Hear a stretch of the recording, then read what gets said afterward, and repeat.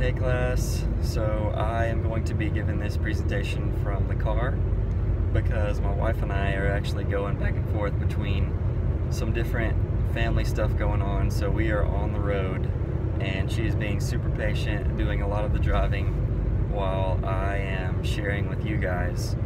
So I'm losing my voice a little bit, so if it cracks every once in a while, just pretend like nothing's happened and we'll all push through this together. But my wife and I, we started seminary about 2 years ago in the ICP program, and so that's why I'm in this class. We have been doing seminary and both been in Apex. She's working at NC State and I have been working for Apex Baptist Church, working with college students.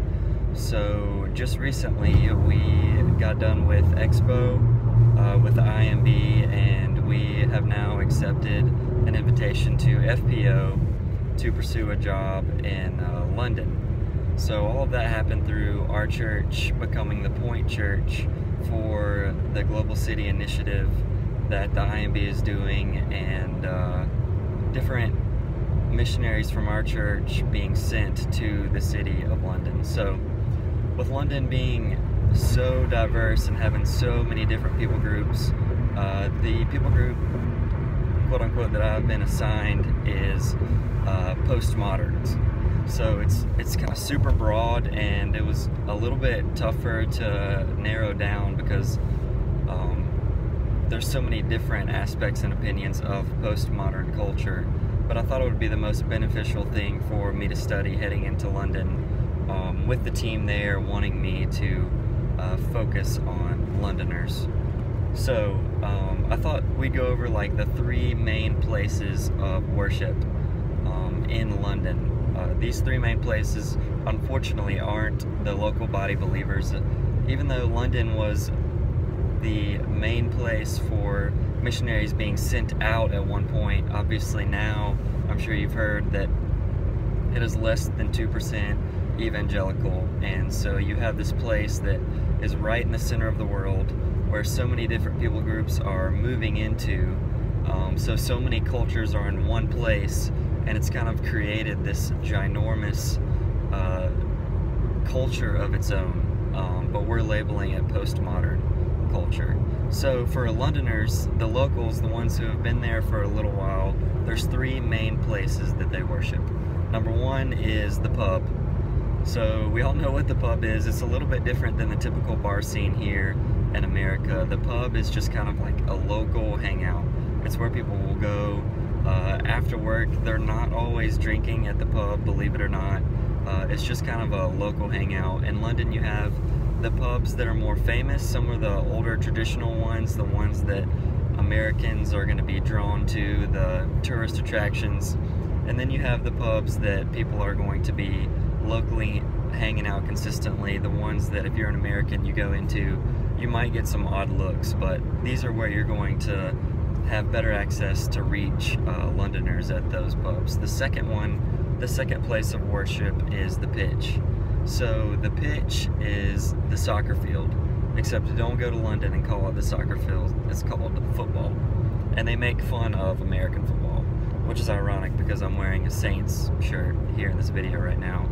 But the pitch is really somewhere where I didn't understand how much they worshiped soccer until I had the opportunity to be there. So with our church being the point church for the city of London, I actually had the opportunity to go there and really do some face-to-face interviewing for my paper, and so that was a really cool aspect of being able to do this and talk about my experience. But we did get to go see a Premier League soccer game, and so if you don't know what the Premier League is, then you probably don't know much about soccer whatsoever, which is okay.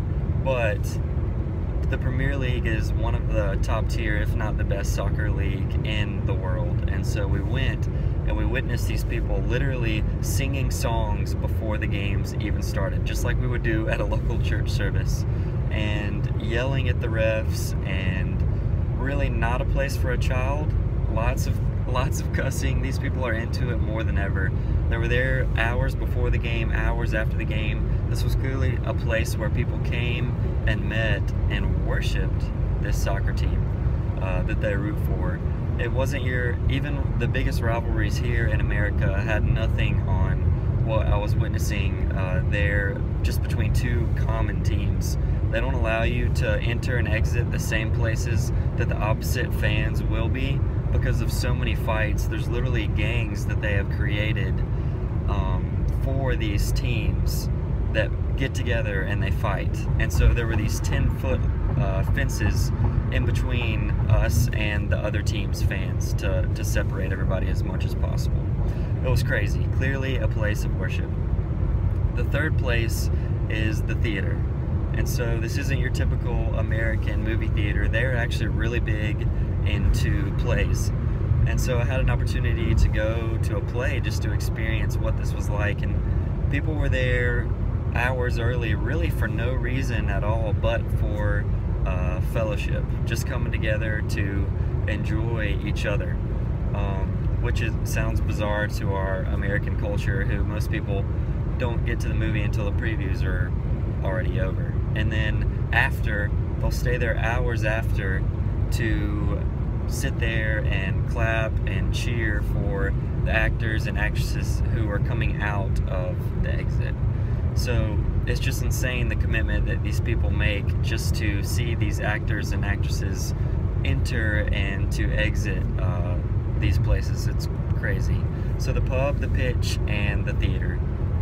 So with postmoderns being so broad, just the London team has really been thinking through the best way to reach these people is just as common as reaching most other people groups. You're going to be finding common ground, you're going to be building relationships, and then you're going to be sharing the gospel through building those relationships. And so my wife and I are excited to hit the ground. We've been sent off to a tube stop, which is one of the stops at the underground train, which is how everybody gets around in London. And we are going to be building relationships, hopefully finding a lot of common ground through the pub, the pitch, and the theater, and a lot more.